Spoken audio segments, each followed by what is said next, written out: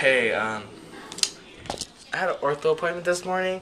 I didn't eat breakfast because I woke up late. I was like, oh shit, I got an ortho appointment. I hopped in my car, went to my ortho appointment, and then I had to go to school, so I skipped my breakfast. So I ate a breakfast. I ate a breakfast at school, and I ate a breakfast burrito. It had eggs, bacon, ham, and hash browns in it. It's not the best breakfast, but I was hungry. So I skipped my breakfast, and I had an ortho appointment. And you know how much ortho appointments suck? They tightened my braces, so it hurts really bad now. But here's my lunch. 3 egg whites fried in olive oil, a little bit of salt, one slice of bread with a little butter on it. I know what you guys are thinking, where's his salad? Well, since my braces got tightened, it hurts a lot to eat and chew. So, here's my salad. Yeah, I know, it looks gross. It's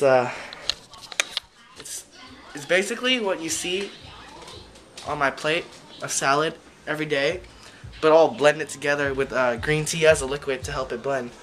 Really gross.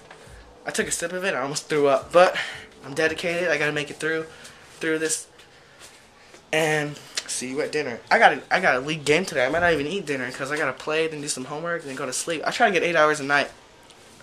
Well, see you at dinner or tomorrow breakfast. This is April 27th. Oh, I just finished my lunch, man. Finished the eggs, the bread, and this was so gross. I almost threw up while I was drinking it like 10 times, but I got it done. Oh yeah, I forgot my peanut butter for my omega-3. Wish me luck in my basketball game today. It's game 3. We're currently 0-2. We're trying to get a win tonight. Alright, see you at dinner. Well, just got back from my game. My teeth really hurt. I can't eat anything. It hurts so bad. These rubber bands moving my teeth. So I wasn't hungry, but I got a little hungry like 20 minutes later. I was just gonna go to sleep, but I really can't eat anything, so I decided to just eat some yogurt. That's gonna be my dinner. Good night, guys. See you in the morning.